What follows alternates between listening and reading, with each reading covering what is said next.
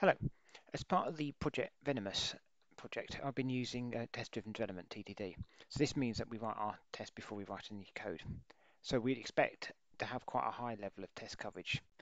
I thought it'd be quite interesting to have a quick look to see how high this is. And we can use one of the tools provided called Coverlet. I know there's a couple of areas where I don't have many tests, such as the integration to Slack, so I expect that bit to be quite low, but the rest of it should be reasonably high. So the first job is to install the tool, and I'm going to install it globally. See how I installed it earlier. So this is one which helps collect the coverage, and we've got another one which actually allows us to display the coverage in a nice format. So once we've got the tools installed, we then have to add a package to our unit test project.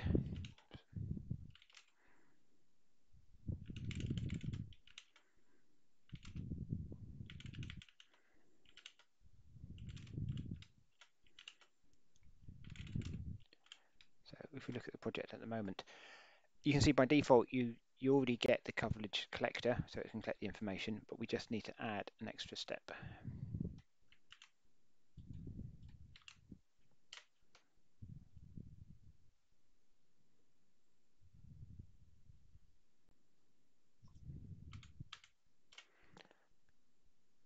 Right, yeah, so we've included the extra package.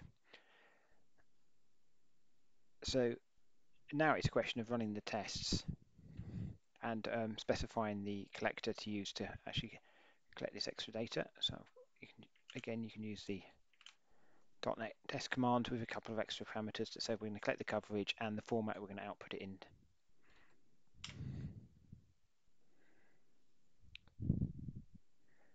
So this will take a few seconds to run because some of my tests take a while because they spin up a MongoDB database.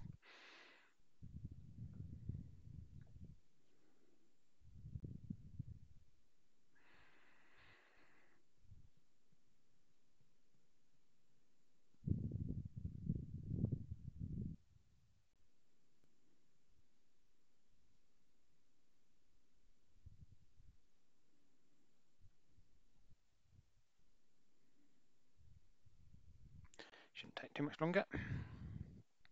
So once this is finished, it should have completed a XML file containing the details of the test coverage.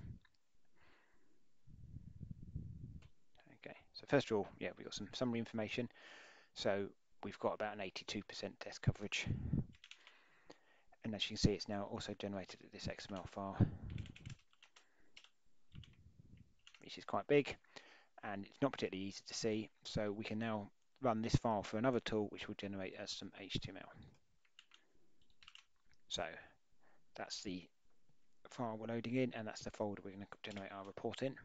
So it doesn't take very long to complete. And then we can display that report in our web browser.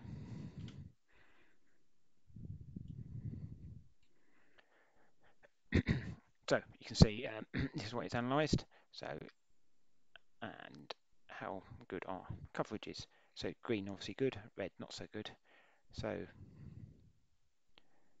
you can see down here, we've got quite a lot of red, and again this is the Slack integration, which I know I need to write some tests for. That one there.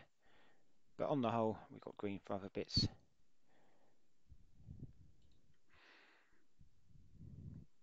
Other than there's some validation code which never gets called.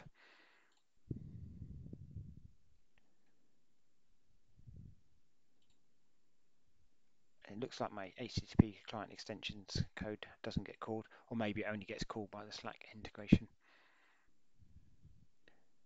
So my next step is to write some tests around the Slack webhook, and then I'll run this tool again and see how things have improved.